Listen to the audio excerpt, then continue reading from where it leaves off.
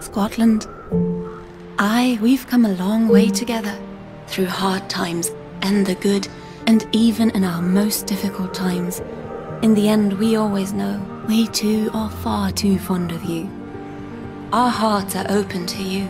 We have many great places to see, memories to share, and even some fine whiskey to taste. So yes, let's heal our planet and shape the future that's fairer to all, together. Let us reunite as old friends do, because as long as Europe is here, you are always welcome. And don't forget, never let anybody ever take your freedom.